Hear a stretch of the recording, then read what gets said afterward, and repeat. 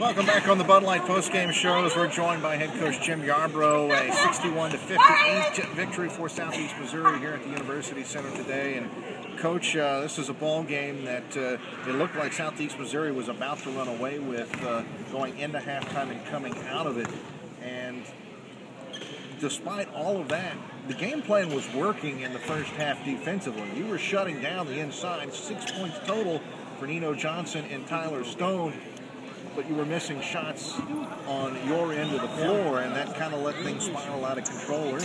Well, no question about it. I mean, we were just a very paltry shooting performance by us tonight, and you know,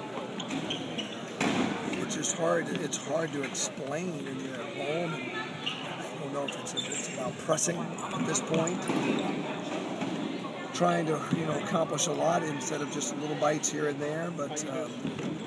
We held them to 61 points, which I thought was about right. I was hoping maybe we'd hold them in the mid to high 50s, but we were just about on schedule. And out rebounded up, and the turnovers were right. The turnovers were high, and but it just seemed like we just could not make an open shot to save our lives. We had the ball. I mean, I think we had the ball back with about 40 or so seconds to go, and had a great opportunity maybe to drill a three in transition or get something inside. We come up with nothing. We have to foul and go down to the other end. And I think we had the opportunity maybe to tie this game with 30 seconds to go, and we couldn't do it.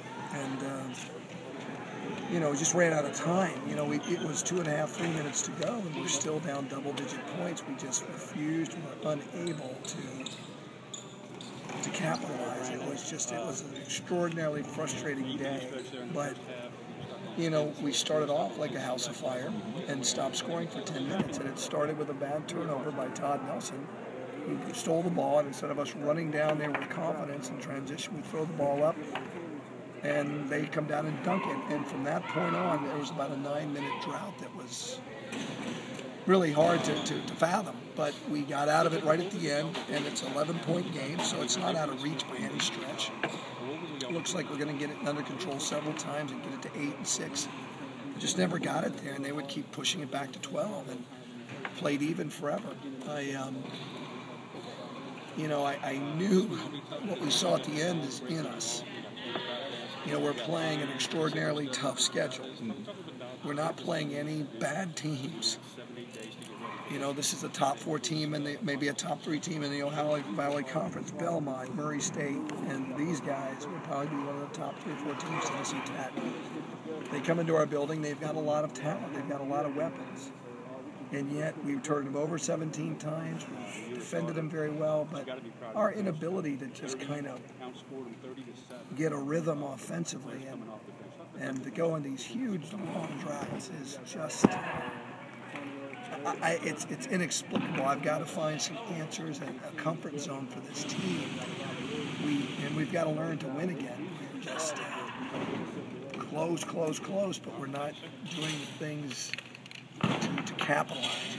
And it's very frustrating. I know it is for them, and we just have to make sure as a team we stay as a tight unit. We don't give up on each other. It's very early in the season. We've got things still to accomplish, and the conference play is really what it's all about for us, but it's really disappointing to drop one at home. We're really tough at home, and I just hate we dug such a deep hole that we just really couldn't get out of. And it would have been great to send this thing to overtime. I think the momentum would have swung completely back our way, but we floundered, kicked, just missed the ball away so many times in so many different ways.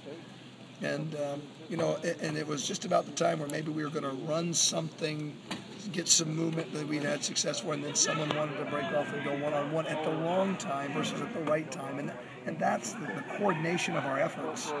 What people call chemistry is just a little off right now. But, you look at this. Jeff Ricard had 10 points. He's a very talented young man. He can attack you. He can draw fouls. He's 10 for 10 from the line. But he's 1 for 9 shooting and 0 for 3 from threes. I mean, how do we compensate for that?